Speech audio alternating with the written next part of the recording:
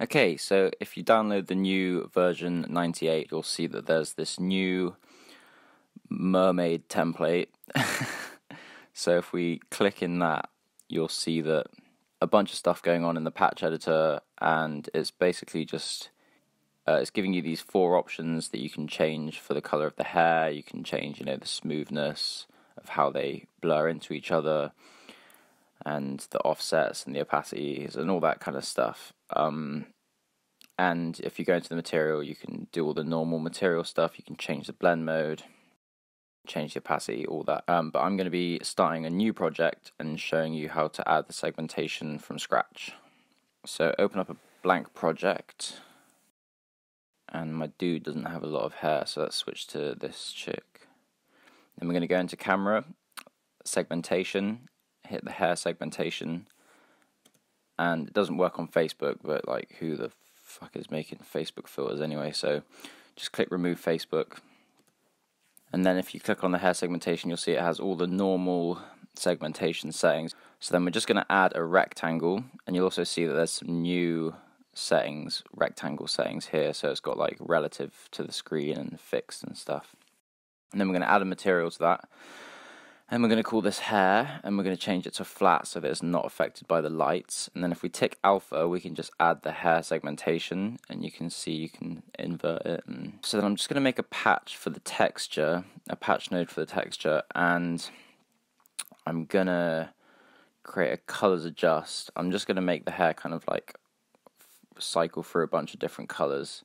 So for the texture, I'm just going to get a value node and change the type to a color, connect that up, and I'm going to change the color. I'm just going to bring it to the brightest and near the edge so that it's very saturated. So then I'll just connect that up. I'm going to change the blend mode to add, because then you can see the details of the hair sort of through it a bit better. And now I'm just going to add a loop animation to cycle through the hue, and then you'll see that it's giving you this crazy wacky rainbow shit. Now to make it stand out a bit more, let's change sort of the rest of the camera. So I'm going to add another rectangle and fill the screen with it, and you'll see that it's hiding the hair. So I'm just going to drag that one above the hair.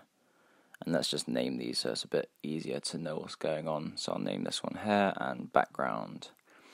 So add a new material to the background and call that background material as well. Change it to flat. Add the texture into the patch editor.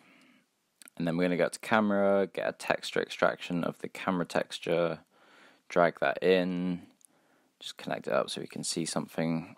Okay, then I'm going to add the adjust color shader, run the texture, the camera texture through that, and then I'm just going to desaturate it, add some contrast, and then I'm going to invert the colors.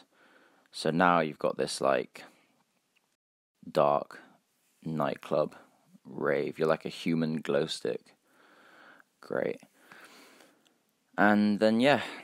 So that's kind of the basics of the hair segmentation. You can do some other stuff, like you can add 2 mask sizes, one small and one big, and have sort of 2 colors that way.